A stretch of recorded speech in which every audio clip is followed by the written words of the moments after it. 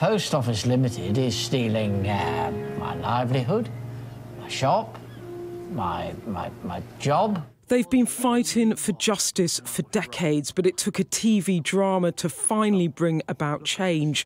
I haven't got that money, and I don't know where it's gone.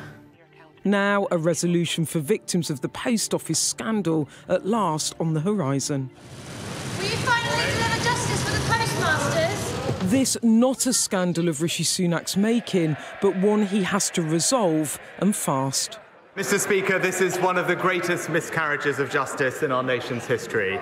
Today announcing a plan to overturn hundreds of wrongful convictions of postmasters. I can announce that we will introduce new primary legislation to make sure that those convicted as a result of the Horizon scandal are swiftly exonerated and compensated. That legislation landing within weeks and compensation planned by the end of the year.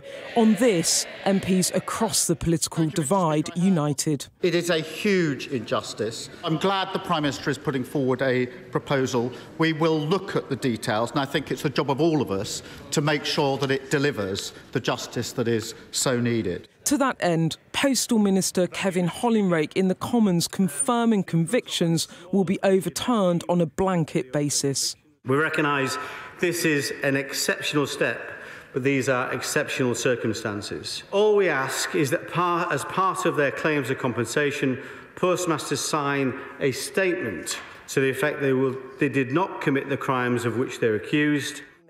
It's what so many wrongly convicted people have been waiting for. I called my oldest and I said, look, Mum is going to call. Teju Adedeo was given a suspended sentence. Sorry. She considered taking her own life. What I would like is to see all of them exonerated, every single name read out and your sentences quashed. I believe in that because you don't want to go looking for a job or applying for a visa somewhere and it's still there.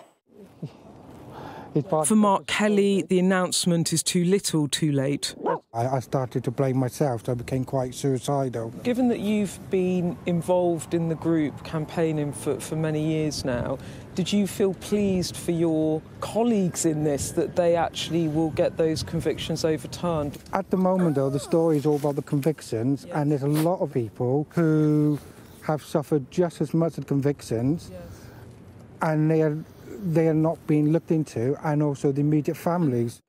For hundreds of people like Mark, this is the most significant step yet in their quest for justice. But this scandal far from over. Now, IT giant Fujitsu that designed the faulty software in the firing line, as questions grow over how this injustice came to pass and how to ensure it never happens again. Beth, Rigby, Sky News, Westminster.